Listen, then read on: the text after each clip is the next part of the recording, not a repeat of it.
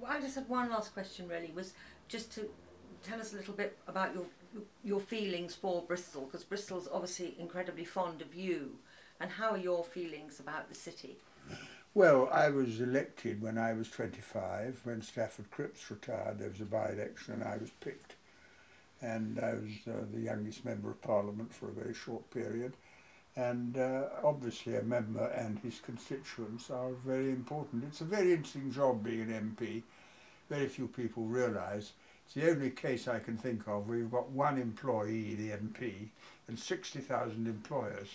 So when I was in Bristol as a member, everyone I met employed me, the bus driver, the street sweeper, the home help, the district nurse, the policeman. And so you were free to say what you liked, but you knew that they could get rid of you if they didn't like it. And that was the discipline on a member of Parliament, but it means it's a sort of love affair with the constituency. And when I was defeated in '83, I was absolutely shattered. I was 58, didn't know what would happen. I was out of work again, and then I was lucky to be adopted for Chesterfield the following spring, and then I had 20 years in Chesterfield, and I got very fond of them. But if you've been a member, going back afterwards, you feel a little bit strange, and people say to you, you know, have you ever been in Bristol before? And you don't realise that you've been there as a member, and so you have to be very respectful when you go back. But it is a love affair being an MP, I think. How did Bristol help you when you were having your battle with the peerage?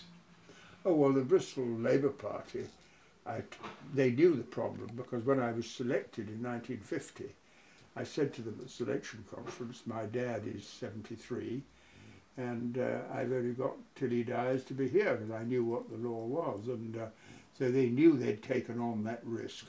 And then I tried to get rid of it before my dad died, and they supported me. The Lord Mayor and Alderman sent a petition to Parliament to support me, and that failed. And then when my dad died and I was out, the local party decided to back me as a disqualified candidate. It was a tremendous risk to take. It was expensive to run a campaign, and they were tremendously supportive.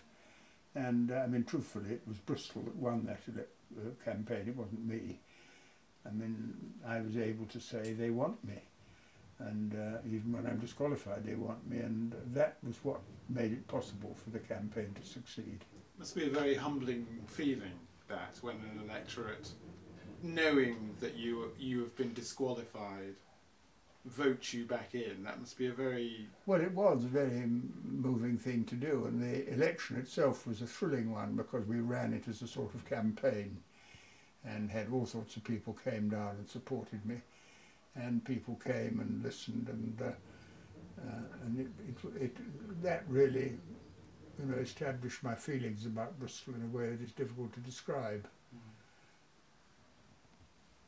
Anything, Theo? Any questions? No, it's been fascinating though. I have one last question. Another technicality. One technicality is a very short question. In 1963, did people call you Mr. Wedgewood Benn, or did they call you Mr. Benn at that time? Well, because I know in the 70s you said, I just want to be known as Tony Benn. Yes. Well, my full name is Anthony Wedgewood Benn, and I used to sign A and W Benn and so on.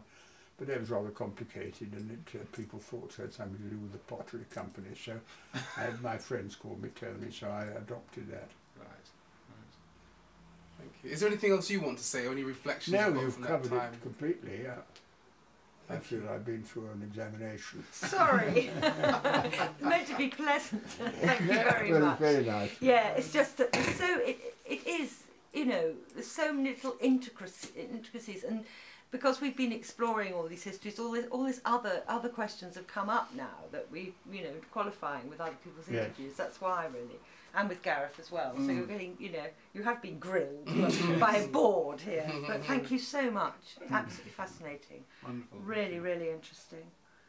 I don't know whether Paul thinks my contribution helped very much getting Wilson to support it. And he always mentions it.